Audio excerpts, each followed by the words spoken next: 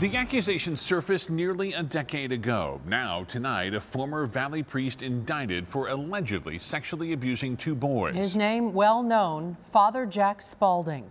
ABC 15's Mike Pelton in the newsroom gathering details. And Mike, a lot to digest here.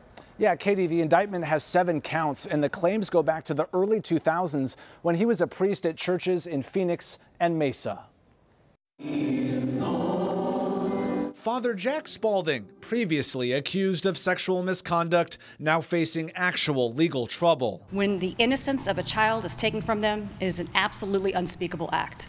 And this indictment sends a clear message that those who commit these heinous acts will be held accountable. The alleged victims, boys who would have been under the age of 15. The time frame, 2003 to 2007, when Father Spaulding was a priest at St. Gabriel's in Phoenix and St. Timothy's in Mesa. I would say it's justice long overdue. Tim Lennon is with the Survivors Network of Those Abused by Priests, known as SNAP. He's referring to previous allegations against Spaulding. In 2011, the diocese suspended him after finding allegations of sexual misconduct with a minor credible.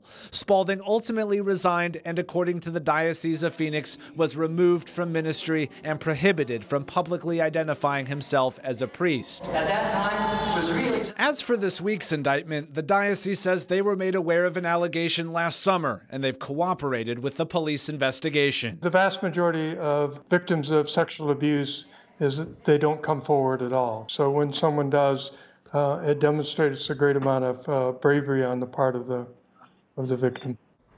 Father Jack, who is now 74 years old, is very well known around the valley. We've been trying to reach him tonight for comment, but no response so far. We're live in the newsroom tonight. Mike Pelton, ABC 15, Arizona.